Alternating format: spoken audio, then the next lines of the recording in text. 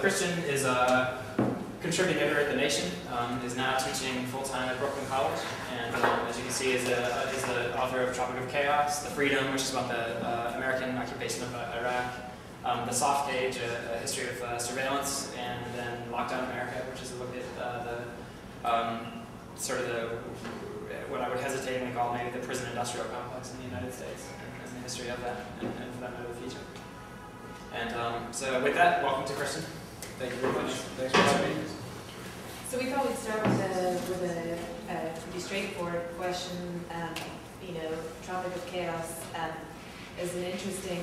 You refer to the catastrophic convergence of three forces, and their geographic sort of manifestation too. So Tropic of Chaos is sort of a specific zone that you identify. So I was wondering if you could just sort of introduce us to, first of all, where you're focused on in this book and what this catastrophic convergence is. The Tropic of Chaos is kind of just a play on the space between the Tropic of Cancer and the Tropic of Capricorn, the global south. And it's in the global south that you find most of the climate-driven violence. And this is a book about how climate change is already causing violence by exacerbating pre-existing crises and turning them into violent crises or turning up the level of violence.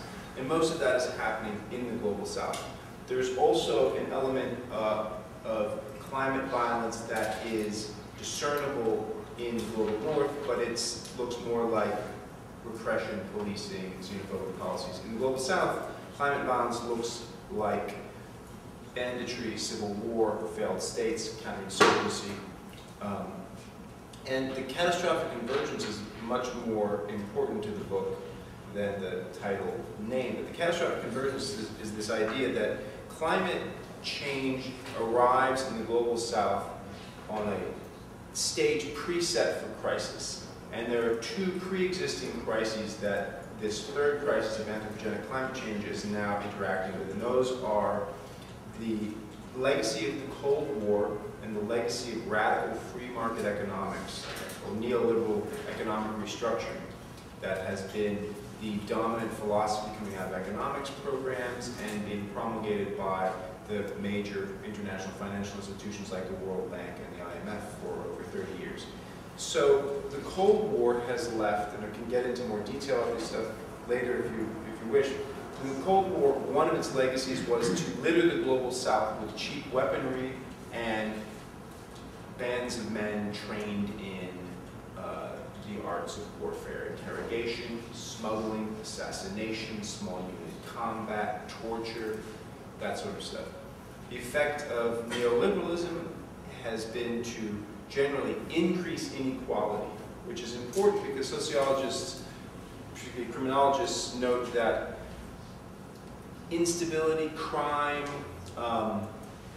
rebellion, whether you like the rebellion or don't like crime, regardless of that inequality is associated with instability and violence frequently, because people frequently rebel or take violent action, they break rules, they violate social norms when they experience their deprivation, not just in absolute terms, but in terms relative to what could be or should be or was or ought to be. And so this is called relative deprivation. And so, this is what drives crime and drives revolutions. It drives good things, it drives, we're seeing it now with Occupy Wall Street, right? It's not just absolute deprivation, it's this idea of relative deprivation. It's like, wait a minute, we are asked to make an extra sacrifice, whereas the banks got bailed out, and then the bonuses returned to normal. That's an example of kind of relative deprivation triggering a kind of opposition. So anyway, inequality is associated with upheaval and violence, but also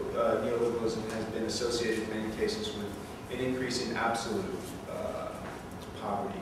In many places it's been associated with stagnant growth rates and an increase in the total amount of poverty. But even where, as in say India, it has been associated with really robust growth rates and actually a lot of people rising out of poverty, there is this increased inequality, and that is crucial for explaining kind of like antagonistic dynamics that one finds. So you've got a world littered with guns and people trained in this dark arts of warfare. You've got absolute poverty. You've got a withdrawal of the state as part of neoliberalism. You know, the theory behind it is that the market is omnipotent and omniscient, and that the state only gets in the way, and so therefore there shouldn't be subsidies to small farmers, there shouldn't be state-owned utilities, etc., etc., etc. Now, into this context comes extreme weather linked to climate change, like droughts and freak storms, and so people in the global south who frequently live with a much smaller economic margin of error don't have the state to fall back on if a drought wipes out their crop or drives the fish away, because neoliberalism has forced the state to withdraw. And frequently, some of the only methods available for adaptation are weapons left over from the Cold War and affiliation with bands of armed men that might have begun as communist insurgents, or once upon a time, police irregulars fighting communist insurgents, or whatever, now are just sort of like detached bands of armed men roaming the landscape. So this plays out very differently in different places, but these three forces again and again combine in very different combinations. Sometimes you can see that neoliberalism is kind of like in the foreground, sometimes it's Cold War militarism. For example, Afghanistan. There's no real history of neoliberalism there. That's not why Afghanistan is a mess. It's not because there was some program of privatization. Mexico, lots of neoliberalism, some Cold War kind of militarism, but mostly neoliberalism is really the kind of direct cause. So it's different in different places. I'm interested in what you're describing about the role of the state. One of the things that you mentioned in the book is that, and that you're describing now, is that there's almost a feudal dissolution of the state, and that the presence of governmental power, or the presence of a kind of regulating administrative authority is limited to this archipelago effect of the forward operating base, or the police station, or the government complex in the center of town.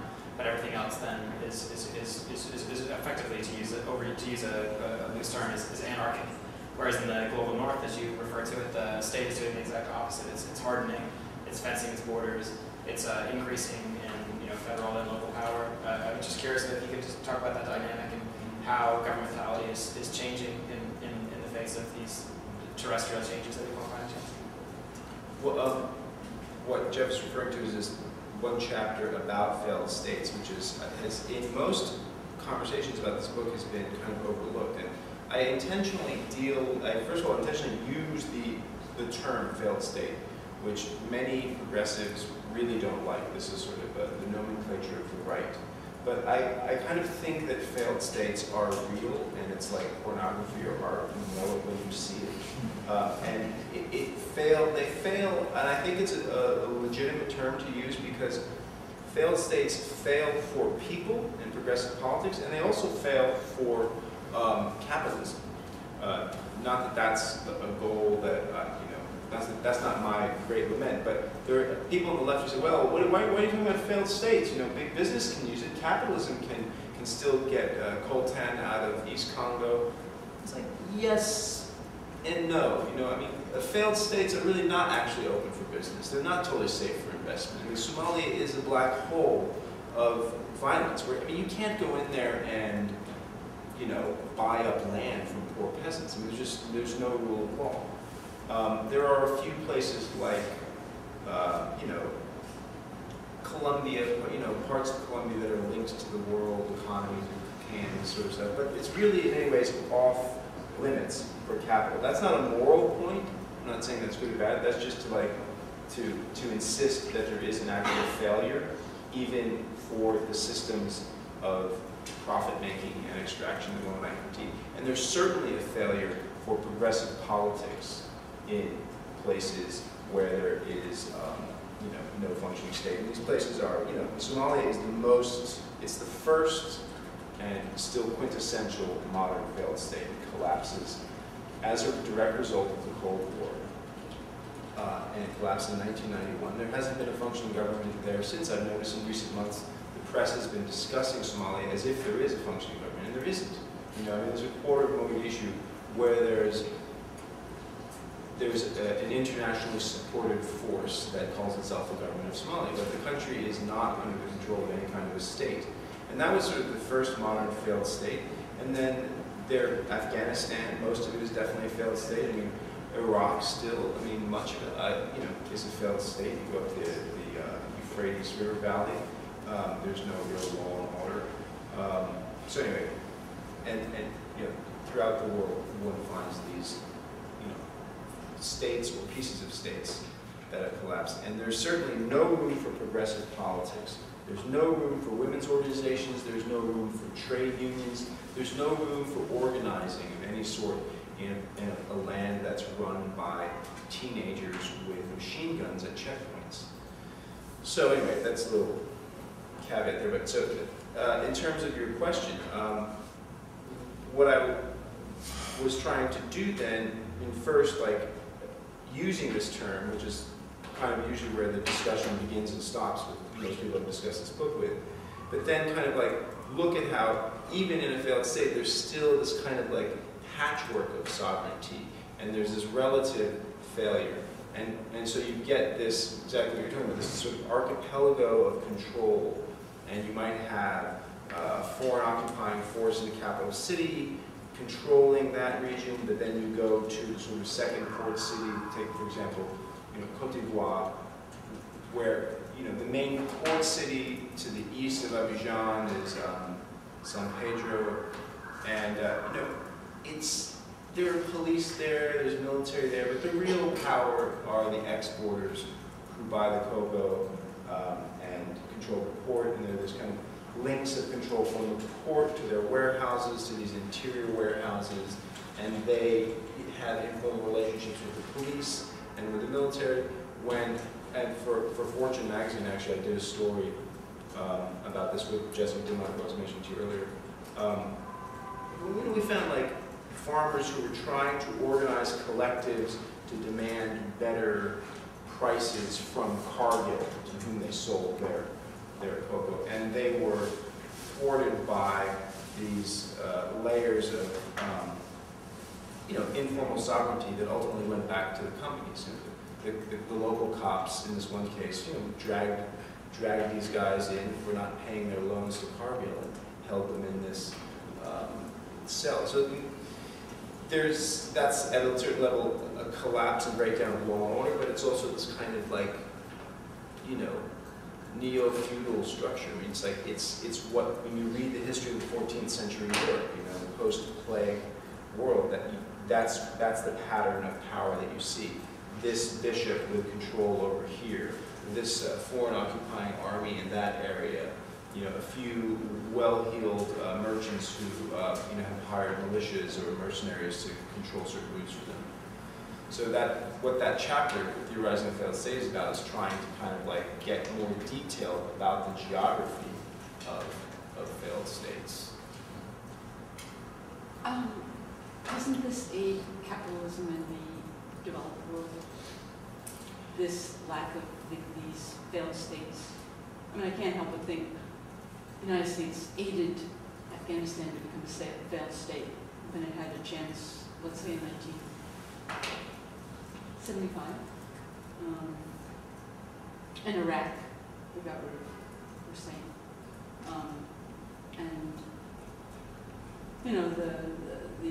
The raw materials that are useful, that are kept cheap for certain companies to benefit. I guess I think there's these things are possibly to the benefit of certain sectors of world capitalism. There's an element frequently in which you can see that specific industries can find ways to profit from these situations. I don't think that it benefits capitalism. I think, again, returning to Somalia, Somalia has been so badly abused by the international community, and now piracy is spreading out into the Indian Ocean.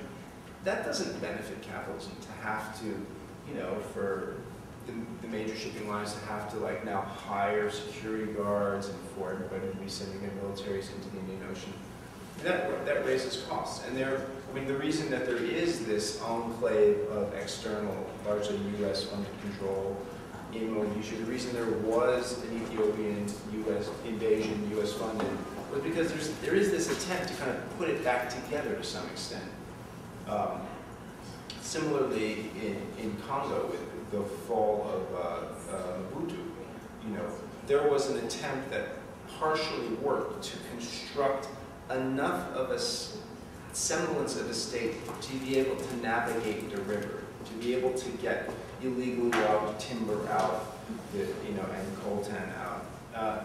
And it was not at all clear that that would happen. And Joseph Kabila, the son of Laurent Kabila, has kind of delivered that to some extent. But I think it's important to make the distinction between specific industries that can get access to specific resources and the needs of the system as a whole. And it's clear that the dominant capitalist states, the US and the European powers, have in many ways throughout the Cold War helped create these situations. But I don't think that means that they wanted this. Somalia, to get back to Somalia, the story of the tragedy of Somalia is that there is a socialist coup d'etat in 1969, and Said Barre emerges as the dictator and he declares himself a socialist, and that socialism is compatible, scientific socialism is compatible with the pastoralist form of life and with Islam. And the Cubans are in Africa, not at the behest of the Soviet Union. They're there, they've gone in there on their own unilaterally. An excellent book that I mentioned in my book by Pierre Iglesias called Conflicting Agendas, Havana and Washington in Africa.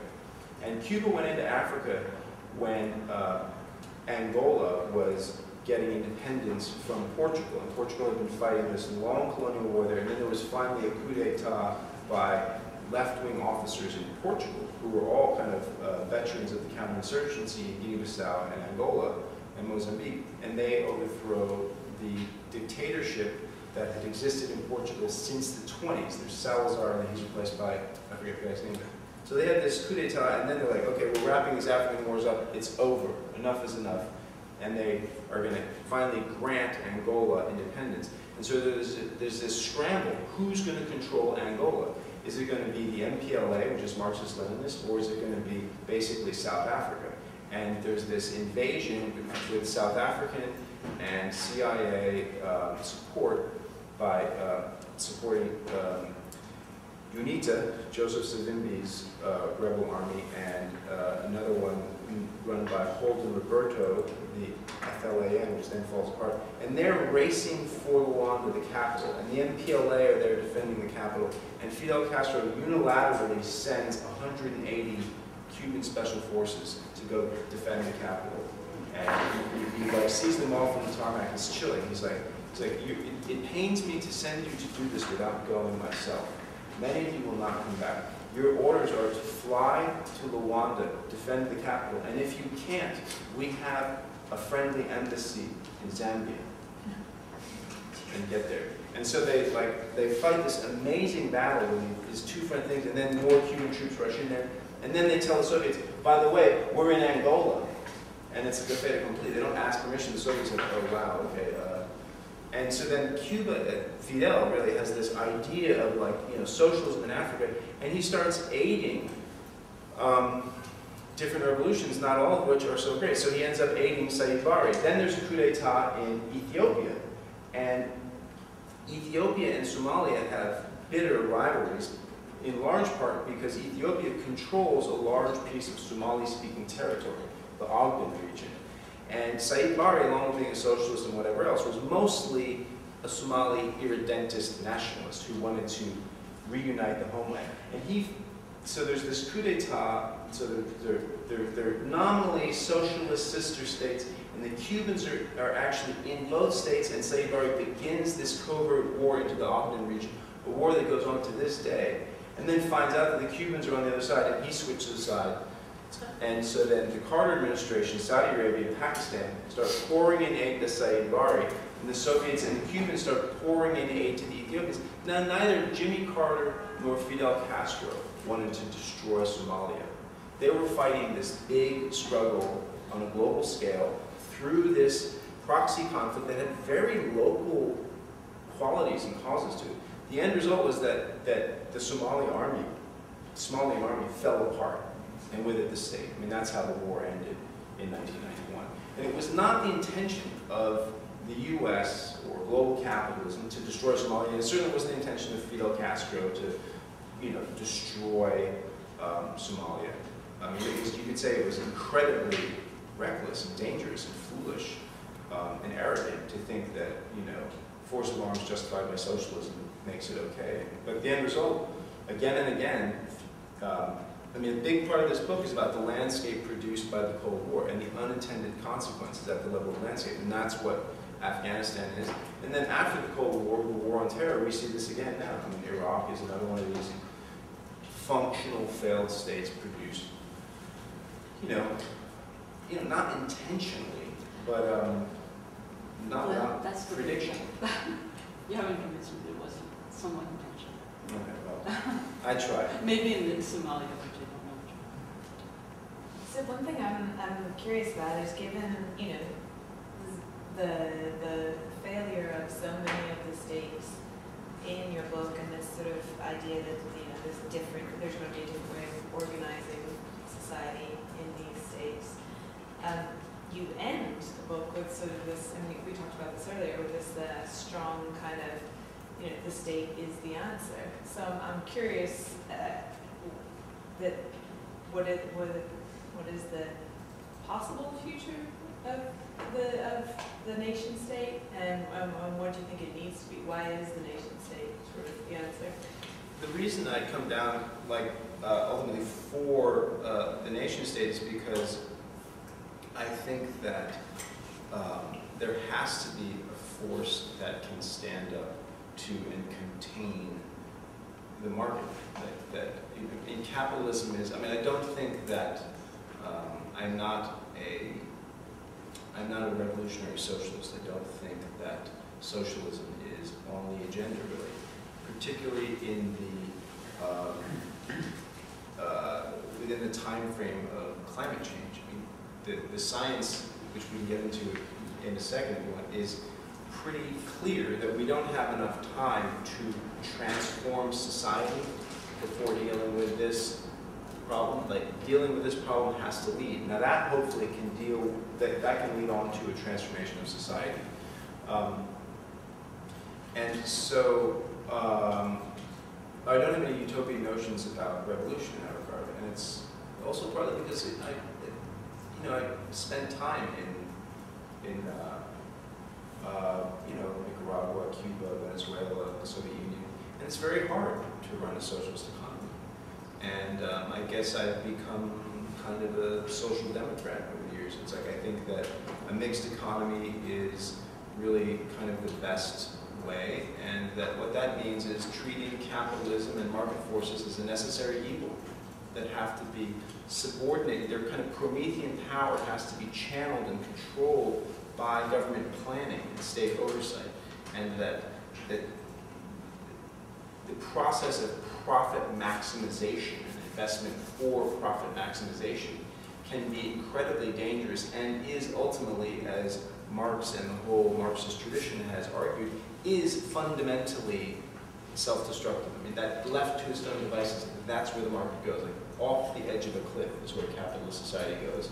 And I end the book by discussing the idea of the metabolic rift that Marx and Engels come up with. The idea that capitalism and the earth are fundamentally in conflict because capitalism can grow forever and the earth is finite. And I think that's ultimately true, but I don't think that leads you necessarily to say, therefore you have to overthrow capitalism before you can deal with this problem of the limits of the planet. Quite the contrary, due to climate change, we are at, scientists are pretty clear that 350 parts per million is when you start hitting tipping points. We're at 390 parts per million of CO2 in the atmosphere.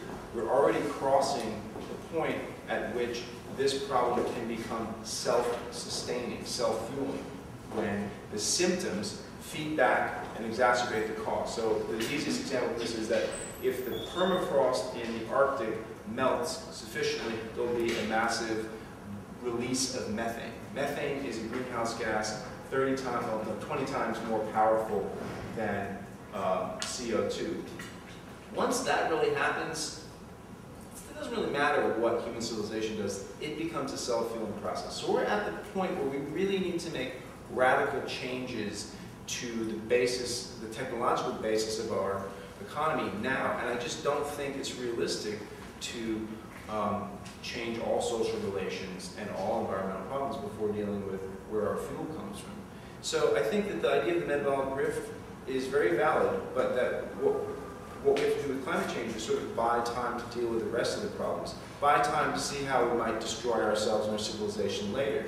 Because it's very clear that and it sounds crazy to say, sitting here in this nice office in New York and having a glass of wine, but like, the science is very clear that the effects lag the cause by decades, and we are heading out over the edge, and we have to act now. So, as far as just sticking with that notion of the state and the nation state, I think there's that sort of tension between the hardening of the state and almost sort of what shorthand, maybe like a Patriot Act kind of way, where you have a sort of calcification of the state as a controlling mechanism, as an administrative.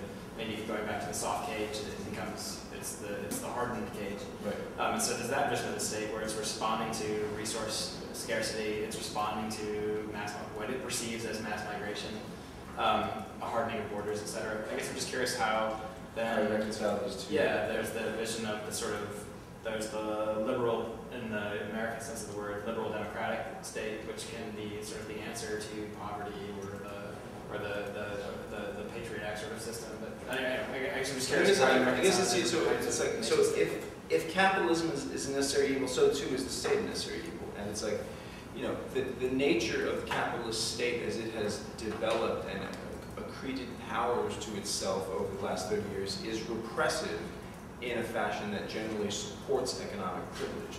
But there is also a considerable element in what government does that is redistributive and progressive and puts limits on capitalism. And I think those need to be enhanced, they need to be identified, they need to be discussed. And I'm also, this is sort of what my next project is about. I've got four books of basically attacking the state. The state is clearly my subject, and so now I'm going to defend it. But the idea that communities are going to sort this out for themselves, and there's going to be some sort of post-nation state form of power that's going to stand up to ExxonMobil, it just doesn't make any sense to me. So what we have in real terms here in the United States is the EPA, and we have enabling legislation, the Clean Air Act. The EPA is obliged to regulate greenhouse gas emissions. It's not doing it. We're waiting for 30 rules to be issued. They're not doing it. Realistically, how are we going to deal with this? It's not going to be something that we can't imagine. It's going to be the EPA imposing a de facto carbon tax on the coal industry and the oil industry, and thereby channeling private investment towards clean energy. We can see how this would work. Already activists have, using existing laws, have defeated 130 coal plants that were set to be built. That's a lot of carbon dioxide that's not going to go into the atmosphere. The EPA has rescinded an existing massive mountaintop removal permit. Those are things that go in the right direction. Alternately, the Obama administration told EPA to ease off on ozone, ground level ozone rules recently. Ground level ozone is produced when greenhouse gases interact with sunlight at ground level and create ozone, which tears up our lungs. So that ground level ozone rule is also in effect a greenhouse gas rule. Because the way you would reduce ground level ozone is by going back to the sources and not letting these greenhouse gases out. So I have no illusions about the possibility of this happening, but realistically, that's how we would get, that's how we would buy time to transform our energy economy over the next decade or two, through these existing institutions, these rules coming out of the state. And then, of course, there'll be a role for private industry and innovation and private investment and product making and all that in developing these new technologies. But that alone isn't going to do it. There has to be a suppression and a repression of one faction of capital, the fossil fuel industry. It needs the state to control and contain and repress it if there's going to be a new industry, clean tech industry, that emerges to develop energy for us. Yes? Well, it's a comment more than a question. It was something that I found interesting just within the first couple pages of the book, that here in the U.S., and you just touched on this recently, talking about the EPA and the administration telling Lisa Jackson to sort of back off ozone rings.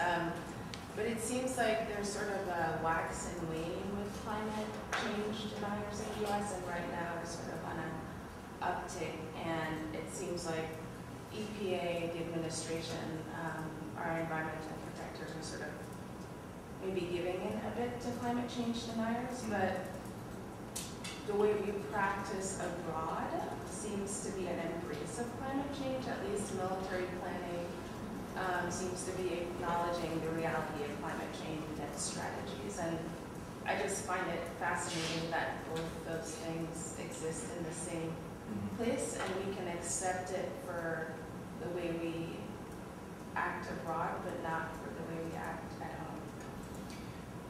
Yes, except that, I mean, it's not that there is enforced mitigation of the causes abroad and no mitigation of the causes at home. What there is a kind of violent adaptation abroad and a total permissiveness towards the original problem, which is to say no mitigation of greenhouse gas emissions.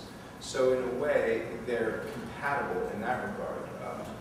ExxonMobil and the coal industry and the Koch brothers and these types are not threatened by the Pentagon saying, we accept the science coming out of the Intergovernmental Panel on Climate Change as real, and we build our military scenarios upon their conclusions.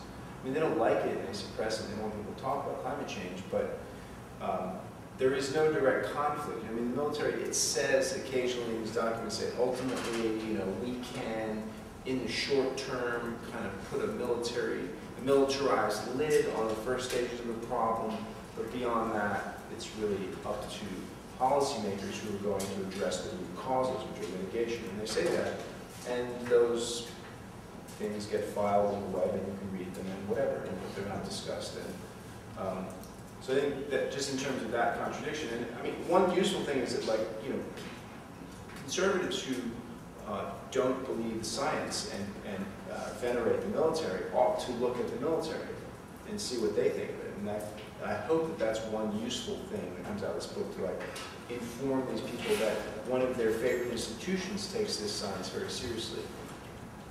And in terms of the ebb and flow, I mean, I think you're completely right in your description of it. And it's, I think it's the result of serious conservative pushback, that there was the fourth assessment report from the Intergovernmental Panel on Climate Change, which is the clearinghouse, the UN-run clearinghouse where all science is vetted and government and industry sort of have a vote in it. So it's not that conservative at all. It's very, like, you know, lowest common denominator. And they're tasked with producing every 4 years kind of summary of the state of the science and a set of, to put it in terms that policymakers around the world can use to devise government policy. And so after the last one, which was the fourth assessment report, there was quite a bit of concern. And Gore's movie came out, and everybody was looking towards the negotiations in Copenhagen, which were going to come up with a successor agreement to the Kyoto Protocol.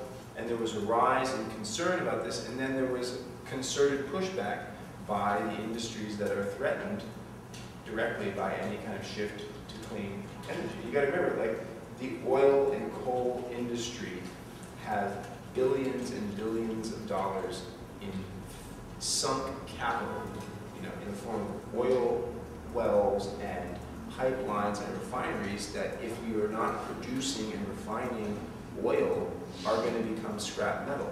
So it's way beyond any kind of abstract notion about money making, and it's really about these investments that they've already made and trying to profit from them. And they've pushed back, as I'm sure you all know, by investing in counter messaging and influencing the Republican Party. And as a result, we have, you know, these Republican like people like Mitt Romney, who once upon a time said he believed in the science of climate change, and now has questions. And so there's been this pushback, and then even the Obama administration seems to be, in the case of the ozone rules, like really just cowering in the face of that concerted organizing. But on the other hand, you know, then there's the pushback from the grassroots, like Bill McKibben and people organizing the actions against the Keystone XL pipeline. And that's, getting the discussion going again. Just, I know Nikki's got a different question, but just a quick sort of response to that as well. I'd almost be simultaneously less optimistic, and then I'll show maybe why to be more optimistic at the end. But I think that in some cases this is actually like the military going for biofuels and looking for portable solar and that kind of thing. It's not a. I'd say I'd be less optimistic about the scientific rationale. It's not because they're trying to fight climate change, just because it's cheaper and it boosts operational autonomy. And so you can send Marines into the desert when they don't need to, you don't need to have supply convoys full of oil coming behind them. And even there was an example maybe like a week or 10 days ago, or recently, where I think it's NASCAR is going solar powered or wind powered, or some kind of, so when there are large NASCAR events, which is sort of the absolute epitome of red state American sporting events. But it's not because they all think of it's not because they think of climate change, just because it's cheaper, and it's easier to set up. Well, exactly. Well, so that's why I was going to say that in the end, it's like, ironically, I'd actually say that in some ways the left has missed, or rather, I shouldn't say the left, I should say people who have been pushing for climate change awareness have missed an opportunity to simply point out the benefits of flexibility and economic cheapness, affordability. But the military drives technology development, and that will be, in that sense, what you just cited are it's positive. Optimistic, right?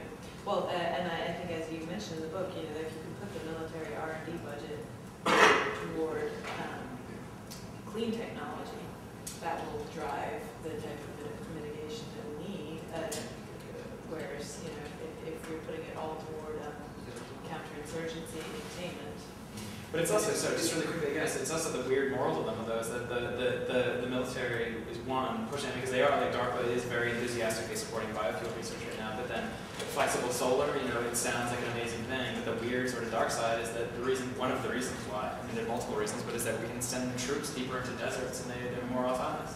And so I think it's an interesting moral dilemma that the military, DARPA, et cetera, might push for an incredibly high efficiency solar system that in turn is used to increase the efficiency and depth of U.S. soldier movement and drone operations. Yeah, that's the story. That's what we have in the United States instead of industrial policy is military policy, and from it comes, technological innovation. Yeah. But I think the issue actually is less innovation than it is scaling up existing technologies. And what I talk about in large part in the book is the idea of using government spending to help build markets for existing technologies and scale them up.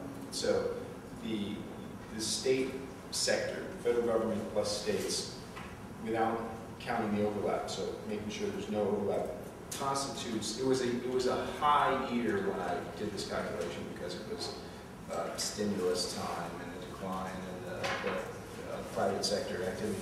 But it was 38% of US GDP in like 2008. So, let's knock off some, let's say it's 30% normally when the private sector is booming and the government doesn't play such a big role in the economy. But that's an enormous amount of purchasing power potentially to push markets. And so the federal government has the largest single fleet of buildings in the country. It's the largest single consumer of energy. A lot of that's military, but a lot of it's their vehicle fleets in the buildings. The post office alone, has like 180,000 vehicles that park in, most of them park in the same place every night. They on average do an 18-mile route every day. They're perfect for electrification. The post office is going to replace these vehicles. They break, they wear out, and then they buy new ones. Why not buy electric vehicles? Why not make the postal fleet electric? If they did that, that would have amazing effects in and of itself. It would help reduce the government sector's carbon footprint, but it would have this knock-on effect of creating a market for battery manufacturers, electric car retrofitters, et cetera, et cetera. And currently, those kinds of firms in the U.S. are suffering very badly because they don't have markets. And one of my critiques of the Solyndra thing, scandal, whatever you want to call it, and one of my critiques of the defense of it, the way they were talking about it, is like, no, of course it's a disaster. What do you expect? If your plan is to shovel money into like a detached boutique manufacturer, I mean, that's not a plan. You know, was the government ready to buy everything they produced for 10 years as well? I mean, like, that's not how you do it, by just giving cash money to a manufacturer that doesn't have a market. The government could create tremendous markets. And actually, a lot of these private firms that produce these technologies, that's what they need more than life support cash from the government. They need purchases from the government. And that's, you know, that's a really untapped aspect of this whole thing. Where a lot can be done. And the beauty of it is it doesn't require permission from the lunatic fringe of the Republican Party. You know, they don't have to sign off on some special program of subsidies. This is just, you know, the post office will buy vehicles. The government services agency, which is like the kind of building manager and janitor for the federal government, you know, like, it will be buying electricity for its office buildings. Will it be from wind or will it be from coal? I mean, it's going to buy electricity, period. So there's a lot of room. So, switching topic just a tiny bit, I wanted, you know, because Studio X is so focused on the future of cities, I wanted to extrapolate a little bit and pull out some threads from Tropic of Chaos to sort of help us think about the possible futures of cities. And I wondered if you could sort of speculate a little bit. I think, you know, the food and water shortages that you point to as a result of climate change will obviously threaten urban supply chains very heavily. You talk about the sort of possibility of economic damage to coastal cities and infrastructural damage. And then also this kind of idea of the fortress urbanism is happening there. But then also, one thing that I thought was curious was there's a chapter, was it the whole chapter that in the book which is a very sort of absorbing description of cattle raids and how you know, all of the threads that are going on in what looks like a tribal cattle raid, you know? But what's curious about that is it has a relationship to urban centers as well. It looks like it's happening in a valley in the middle of nowhere, but actually it's highly tied to sort of urban structures and feeds back sort of in a loop between. And so I guess I'm curious about how the geographies that you're describing are going to affect cities and are going to affect the relationship that cities have to their various sheds, as it were, food sheds, water sheds. Yeah, I mean, I think that a lot of conflict in cities is basically displacement of rural crisis from these various sheds into the cities, and that's what I tried to do in the section on Brazil. I looked at how the area of Brazil, the northeast, nordeste, that's always in a semi-arid region with kind of extreme climate, is where climate change is really kicking in now. It's also the region from which most people have migrated south to Rio and São Paulo.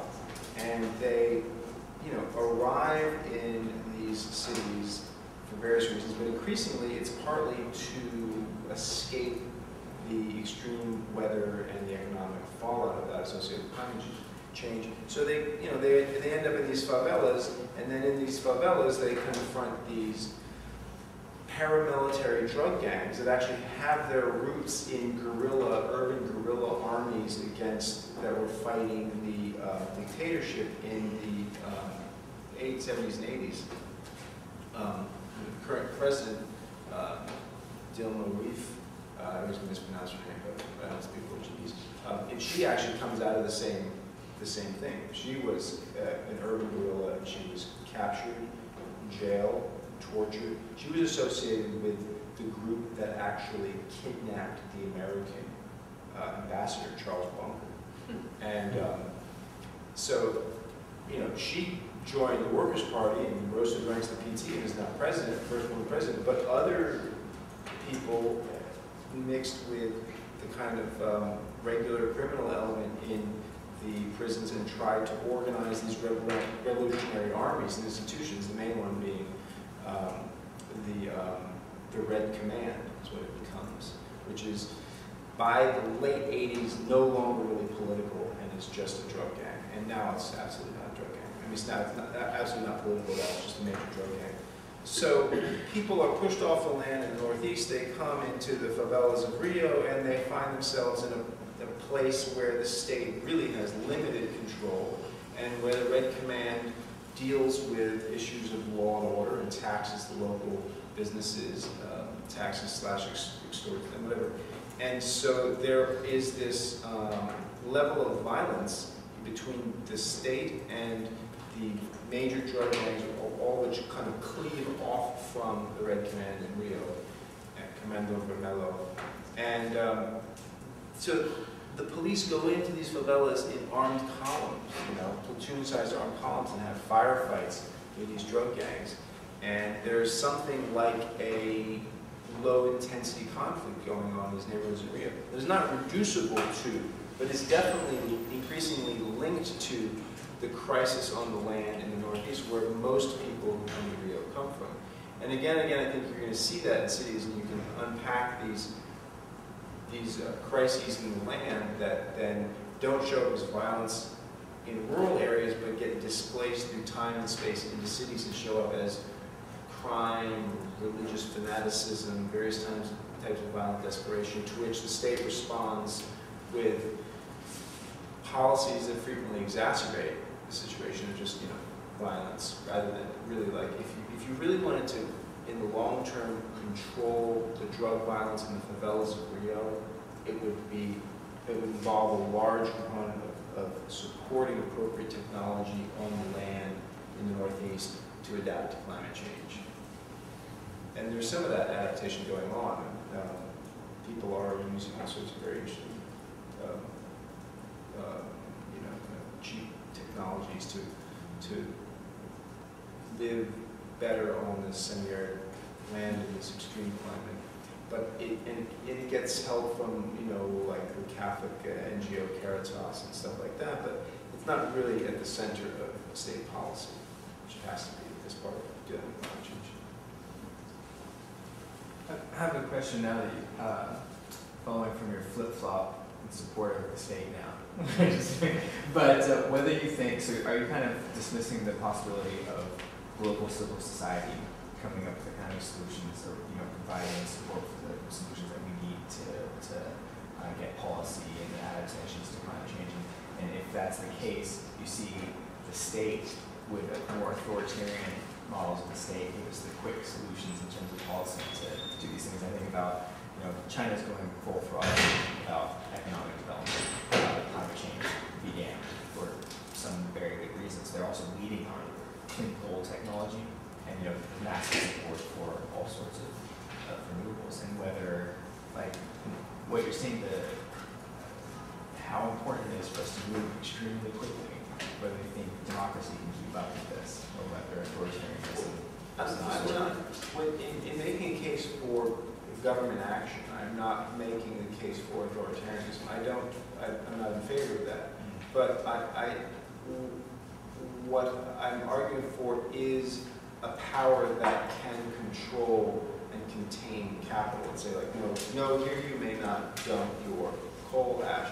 Here you may not blow the top off of a mountain and extract the coal. No, you may not take $1 billion and speculate in whatever.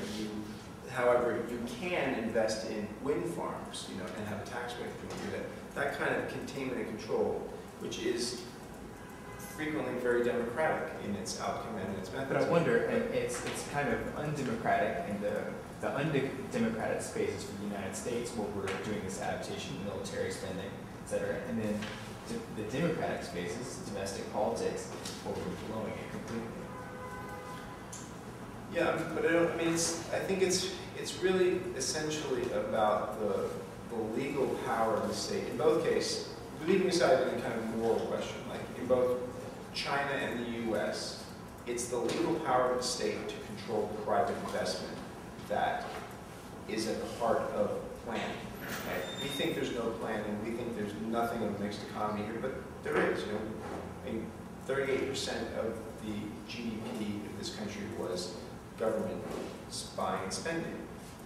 And there are many rules, and they're being flouted. So there is planning, and there is something in the mixed economy, and we need to embrace that. And it's like, it happens under liberal democratic capitalism, it happens under authoritarian states, it can happen under any number of political arrangements. But the point is that it can't be left to the market and to private firms competing against each other to make profits and attract investment to solve these problems.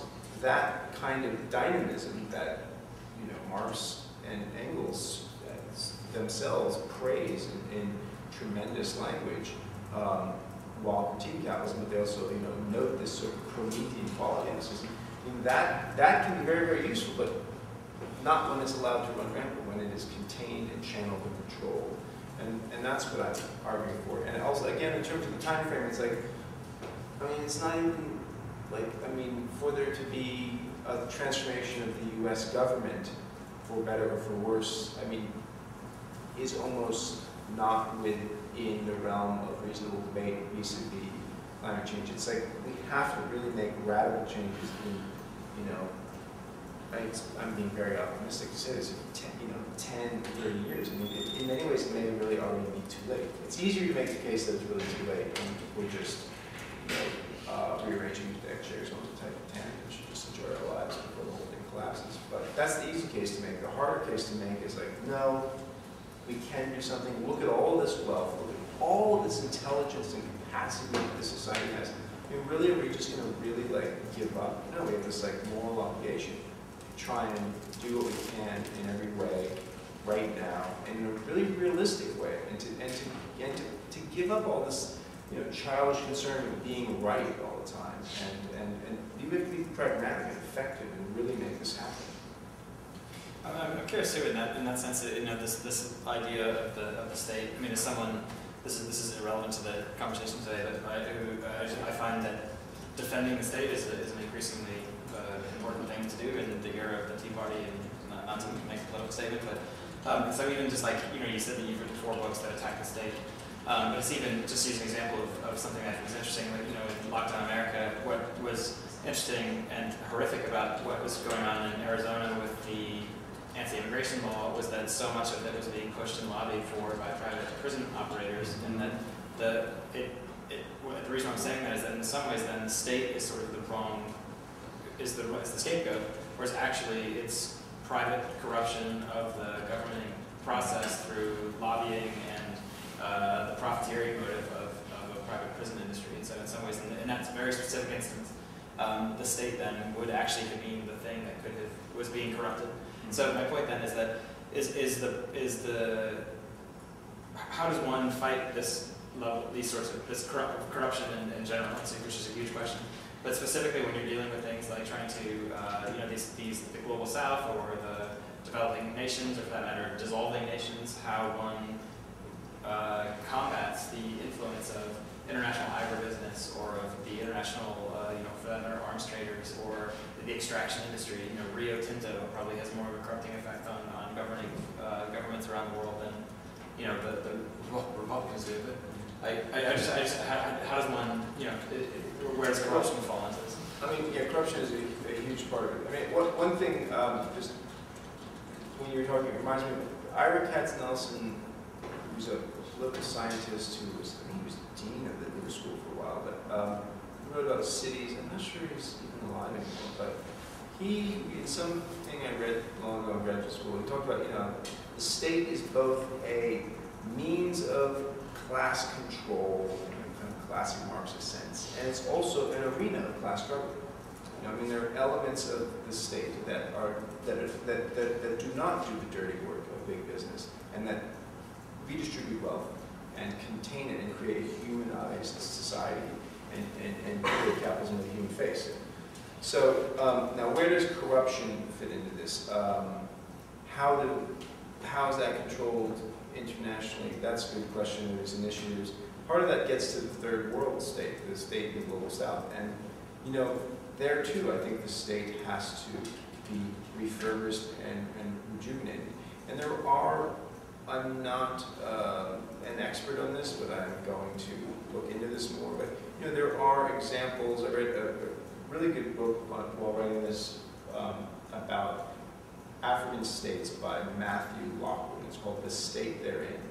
And he comes out of kind of civil society development, economics, and his argument is that you're only going to get development where you have a state that supports development. And he used the example of Mozambique. He sort of feels going in that direction, and Malawi also. And Malawi, recently has done some interesting things with giving farmers, very, very simple, right? Giving farmers subsidies for fertilizer. And a couple of years of that, and the country is self-sufficient in food. But then the crisis of 2008 comes along, and everyone's, what? I'm sorry, I didn't know the crisis. The crisis of 2008, the international financial crisis, and everyone is holding these debts, and the IMF and World Bank have been pressuring Malawi to cut subsidies to these small farmers. So that's not quite the same as a full-on developmental state, but at the core of the issue is pushing back against neoliberal economics, which hold that markets achieve equilibrium and work magically when the state gets out of the way. Quite the contrary. Capitalism develops when the state plays a supporting and controlling role. The best example of this is South Korea, and the work that Alice Amsden, who's an economist who's up in Boston, has done. Her most famous kind of first book, Asia's Next Giant. It's all about how South Korea industrialized faster than any country in the world, and the working class there saw its level of income and its standard of living rise faster than any in the world. And it was by kind of containing and harnessing the market, and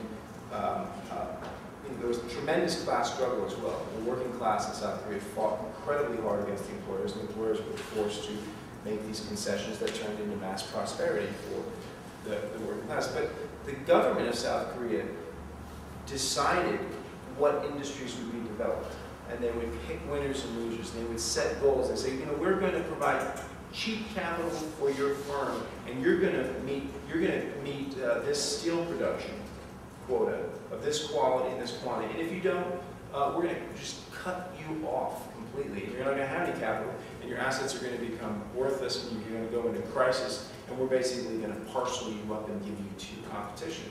And they would do this. They had laws like for capital flight, taking $1 million or more out of South Korea in the 70s and 80s was minimum punishment 10 years in prison, maximum punishment the death penalty. Nobody was ever executed. People were thrown in prison. They would be like, oh, you don't want to invest in South Korean shipbuilding? You want to go speculate in or hide this in some Swiss bank account? We caught you. You're going to jail.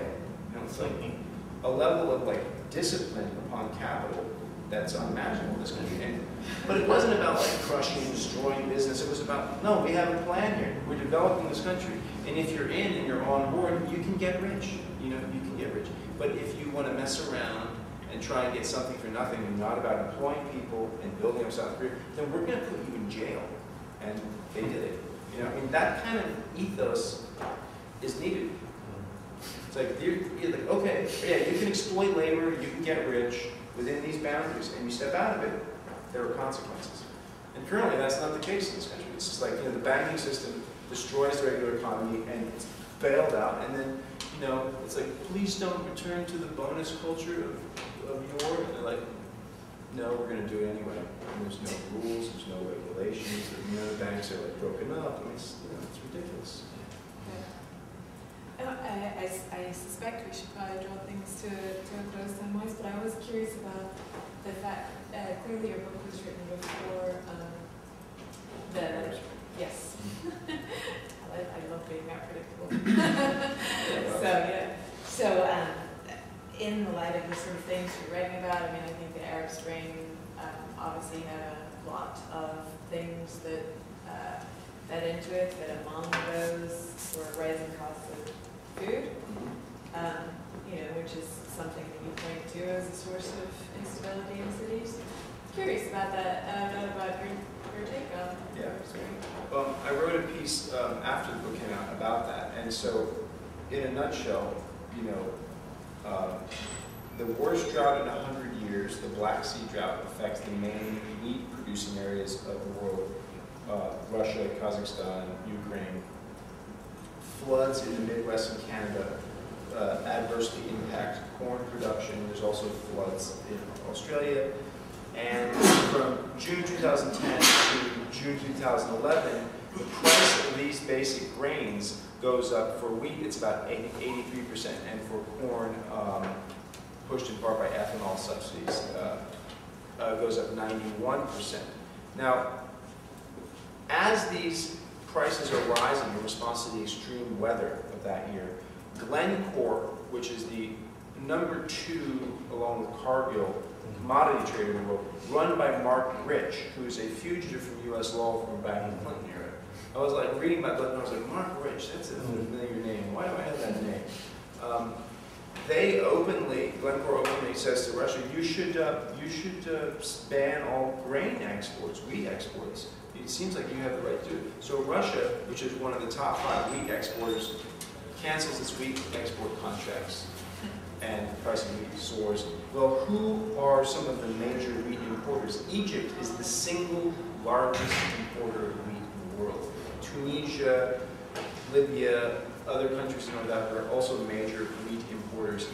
In Egypt, food inflation was running at 20% a year from June 2010 to 2011, during the whole year of the Arab Spring. The average Egyptian family spends 40% of their income on food, and it's a very political issue.